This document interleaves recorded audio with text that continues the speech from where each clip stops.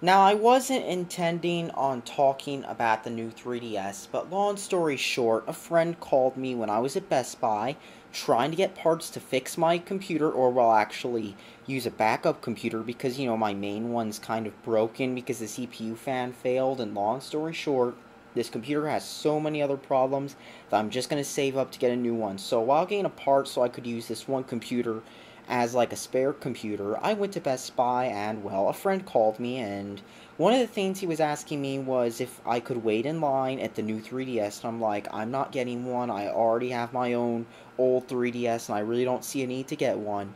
But then I'm walking around the gaming section looking for the GPUs, and I actually found the new 3DS demo kiosk. And well, of course, I already had a little bit of complaints about this. But the first one I'll talk about is the hardware. Now, as you can see, here's a close-up picture I took of the 3DS XL, or new 3DS XL that is, and its button layout. Now, keep in mind, Nintendo apparently thought it was a good idea to put a tiny ThinkPad-like tracking nub, the thing you found on your dad's old laptop, right above the ABXY buttons. Now, I just moved it around a little bit, and here's the thing, this is not a very good control method, especially if you want to control, like, let's just say, dual stick games. And while the Vita has, like, actual dual sticks, instead of these fake dual sticks, this, on the other hand, has these, it has this little ThinkPad tracking nub for one of the stick, and another analog nub like the PSP had for the other stick, which is kind of dumb, in my opinion. And here's the thing, they could have fixed this, they could have taken the opportunity to replace this old stick with the new one, but instead they replaced it with, well, one of the sticks is now a little tiny analog nub, and the other stick is the same old analog nub. They did not fix anything with regards to this, but you know what? It seems like they have not fixed a lot of the old system's problems either, while actually adding new ones, and let me show you what I'm talking about here, okay? So I'd like to apologize for using a Mac, because long story short, I don't have any of my software on this PC, and well, the only thing I had was this PowerBook, which had iMovie, since I installed Linux on my other laptops. But anyways, let me talk about what this says here.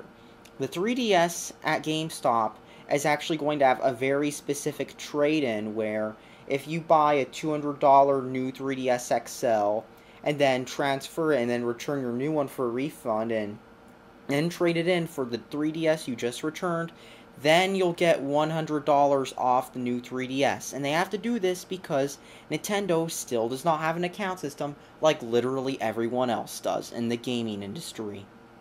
Valve, Sony, and Microsoft already have account systems where all you have to do is log into your Xbox, your PlayStation, or your PC and download your games. And you can't do that with Nintendo because you have to do this whole dated system transfer process.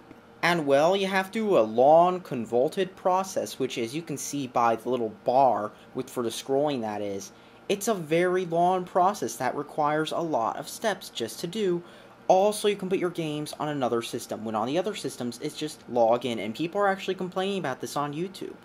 The new 3DS also introduces new flaws. For example, while the old 3DS has the SD card slot on the side, on the new 3DS, if you buy a new SD card, you actually have to pop the back cover off with a screwdriver.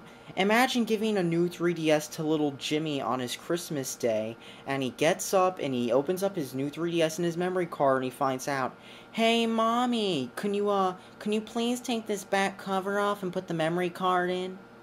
Meanwhile, the old 3DS does not require this, and considering a lot of the audience of the 3DS and 2DS is kids, considering how Nintendo made the 2DS in a form factor reminiscent of a, like, let's just say, leapfrog toy instead of a gaming console, I honestly think Nintendo should have actually noticed that a lot of their demographic is still, in fact, kids. Because keep in mind, that's who the 2DS was targeted to, kids. To make matters worse, however, apparently Nintendo has not been stocking the new 3DS's charger, despite the system not coming with a charger. While it would have not cost very much to stock a charger with the system, apparently many stores are not selling the real official charger.